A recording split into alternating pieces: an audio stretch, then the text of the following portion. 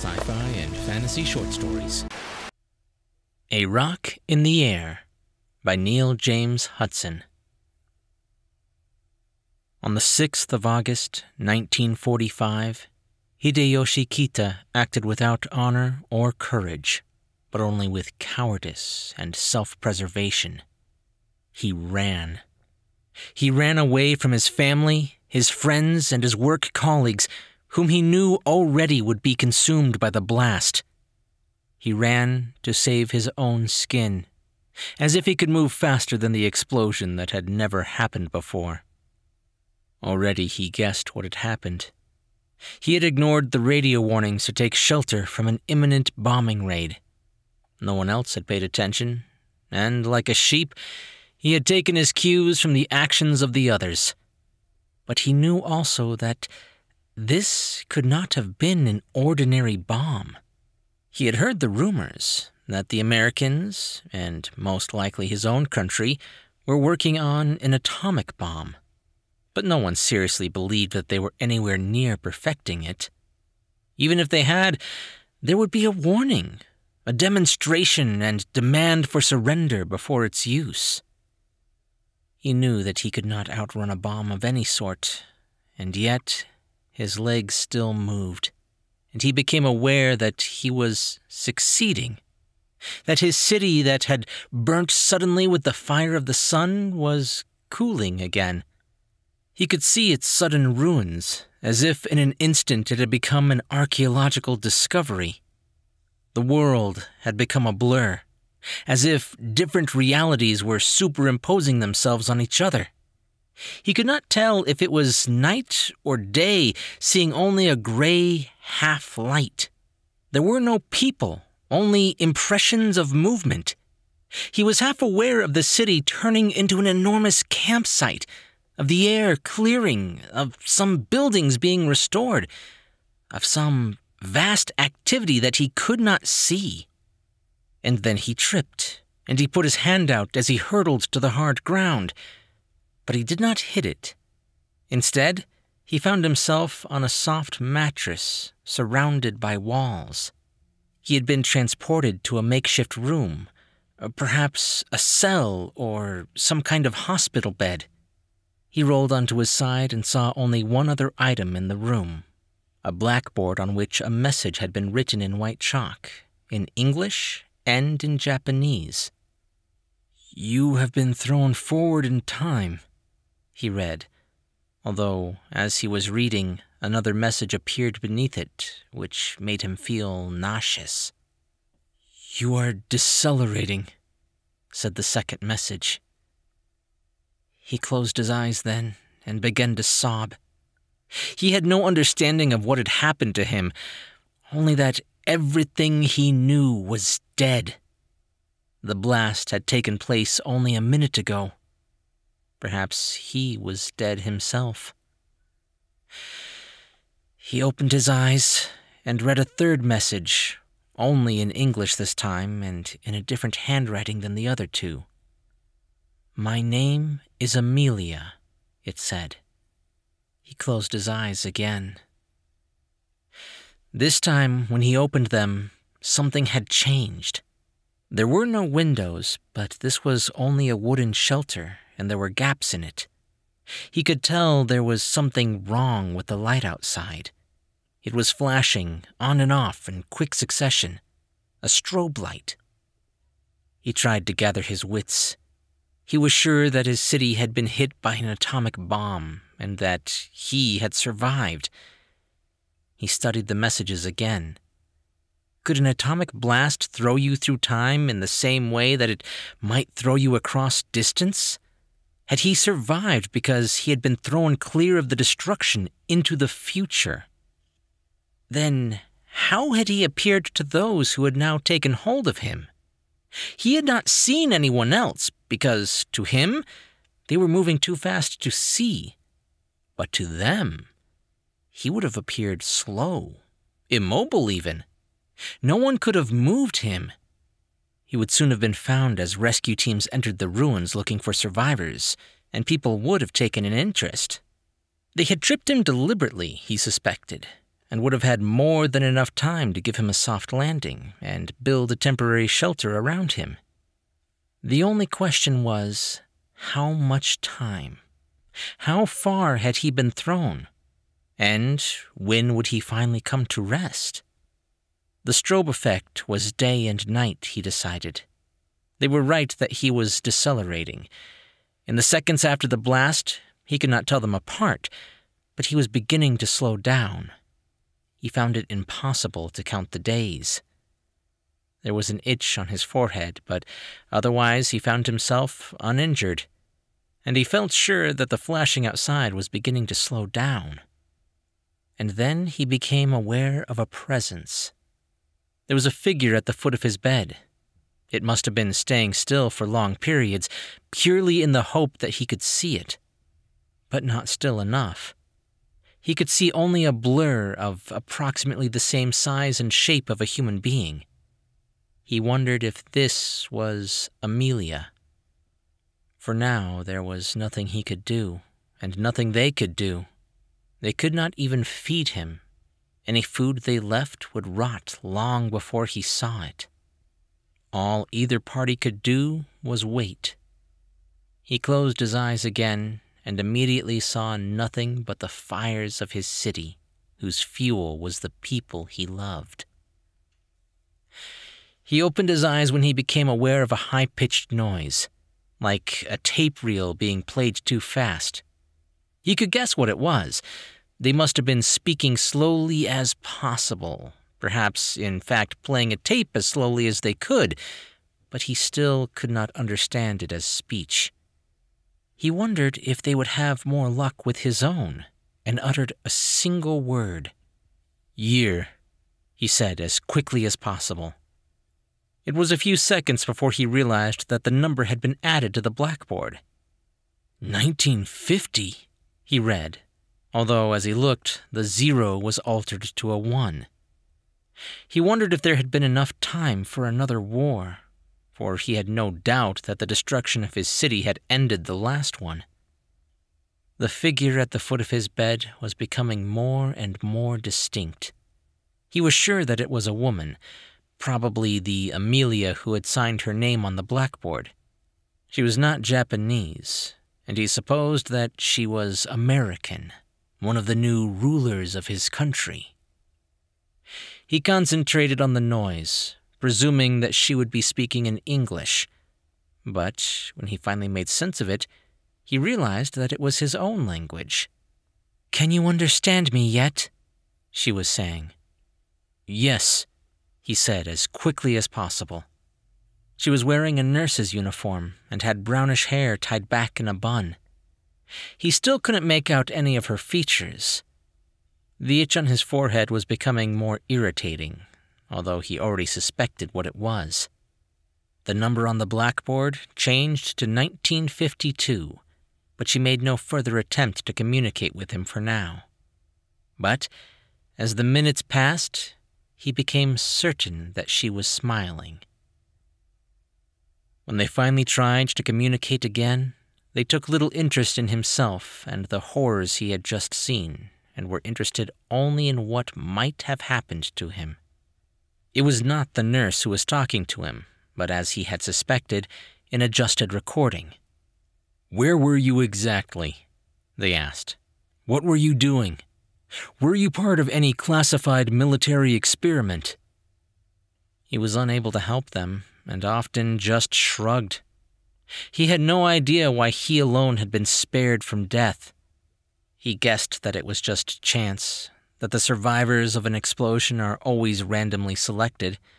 They had not had time to test the effects of an atomic explosion on a human being, or rather, he was the test. He addressed his own questions to the nurse, whom he could now see more accurately. She could not yet answer, and probably could not hear him without technical help. But she continued to hold still so he could see who cared for him. And he found that he could now count the days, for it was at the beginning of a new night when she kissed him on the forehead. When finally she answered him, he knew that it would not be long before he reached normal speed. although by then it was 1953. He already knew what she was trying to say, and finally managed to make it out above the otherwise unintelligible noise. "Amelia," she was saying. He repeated his own name as fast as possible. "Hideyoshi Kita," he said. No one had asked him this.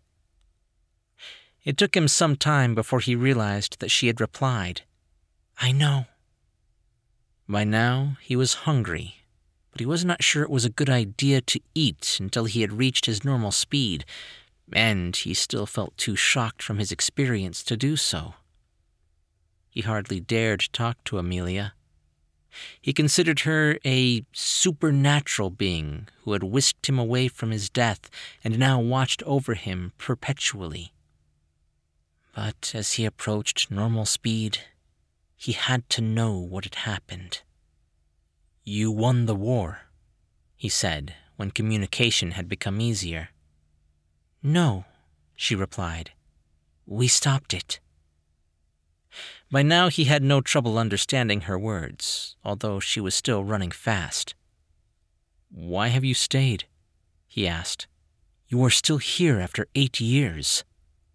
"I like your country," she said, "and I like my job, and I've waited a long time to talk to you."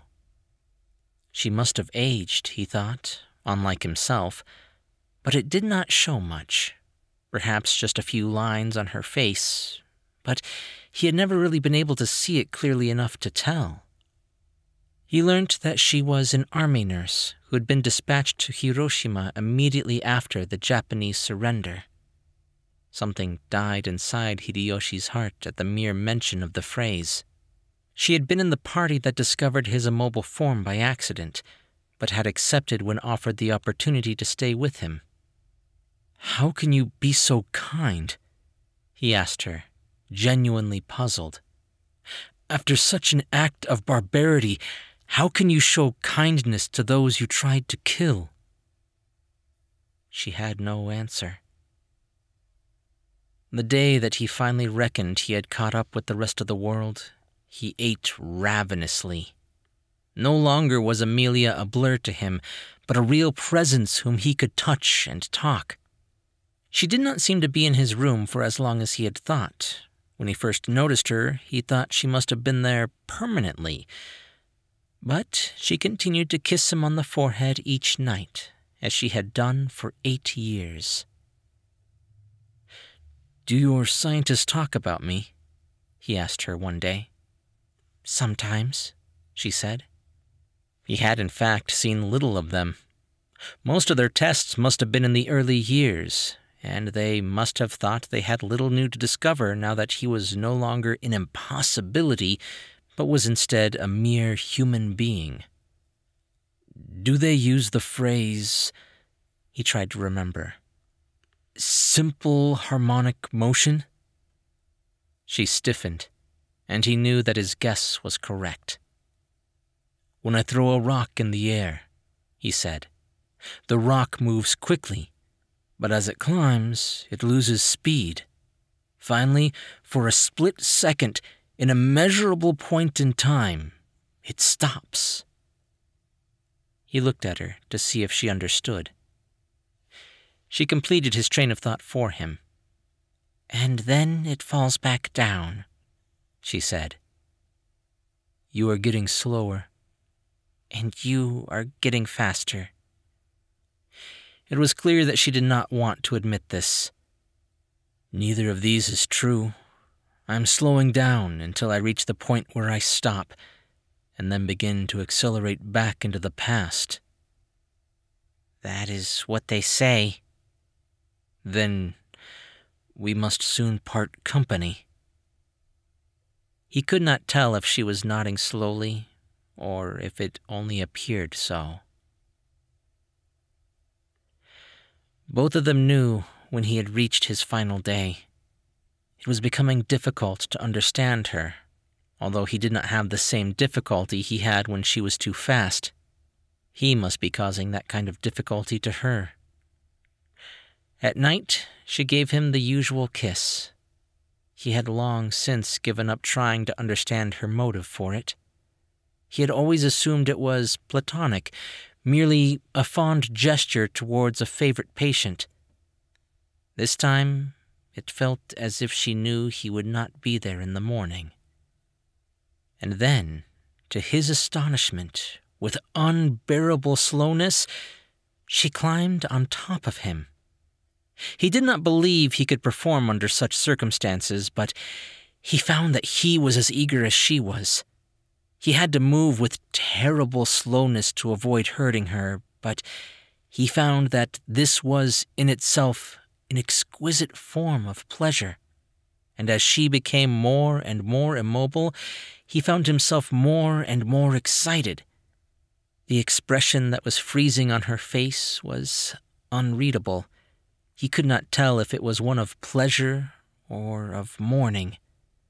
And he was not even put off when the door opened and a semi-naked man walked backwards into the room. He had been expecting it. The moment of climax was the still point, where the rock hangs in the air before its change of direction. For a split second, his two selves merged, and time stopped. And then he rolled off the bed and left through the door, not looking back, taking the first steps on his journey back to 1945. He could still survive. If he were swinging like a pendulum, he could pass straight through the year and head back into the past, decelerating and finally coming to a halt, then moving back towards the future again. In theory, this could happen indefinitely, but in practice, there was always some kind of resistance or friction. Sooner or later, he would come to a stop in 1945, and hopefully find himself moving forward in time at the correct speed. Provided, of course, he was not a rock that hit the ground in the form of the blast that had sent him flying in the first place. All he had to do was ensure that he was not in Hiroshima at the time of the bomb.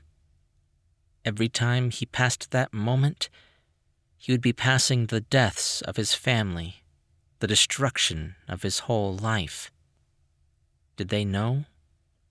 Would his parents know as they died that he had fled? Would anyone in the future know? And it was only then that he realized that he may have conceived a child. As soon as he had thought this, it overran all his other thoughts, all his plans and theories.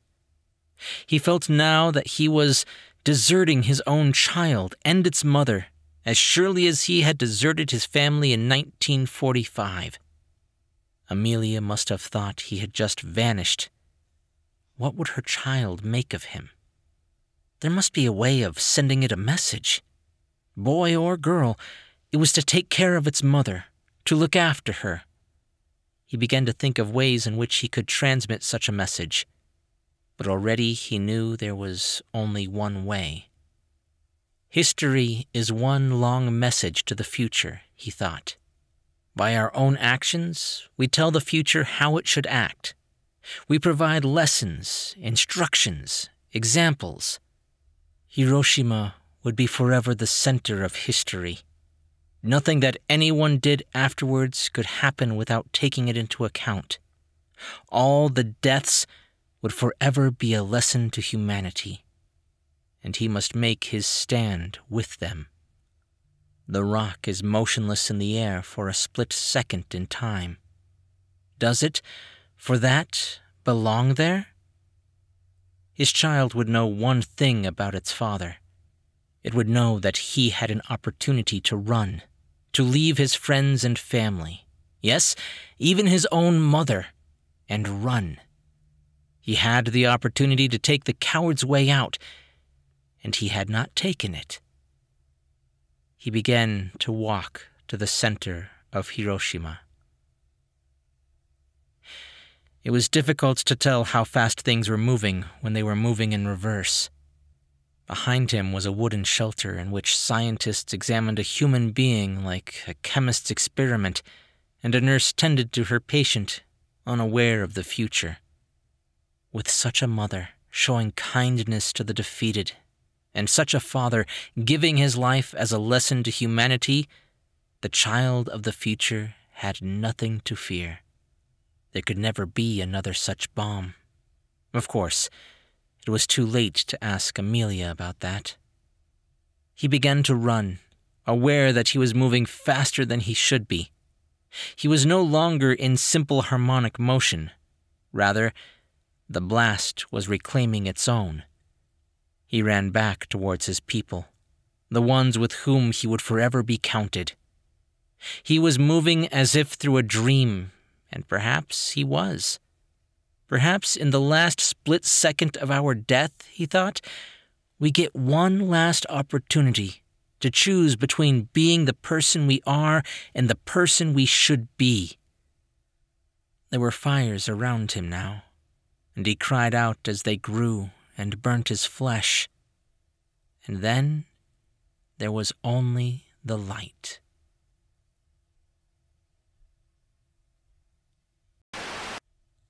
Neil James Hudson has published around 60 stories in various zines and anthologies, and is the author of the paranormal romance novel On Wings of Pity. He recently obtained a distinction in the creative writing M.A. at York Street John University. His current projects include a story cycle, 100 pieces of Maslowa, and a novel, Belkot, about the real inhabitants of an imaginary city. Wow, what a cool concept for time travel. And what a head trip to go through something like that. I can't imagine what torture it would be to just constantly be out of sync with the rest of the world. I hope you guys liked this story as much as I did. If you did, be sure to leave a thumbs up and a comment if you're on YouTube. Or if you're listening to the podcast, just subscribe for brand new short stories. I'm Chris Herron, and that's it for today's Tall Tale TV.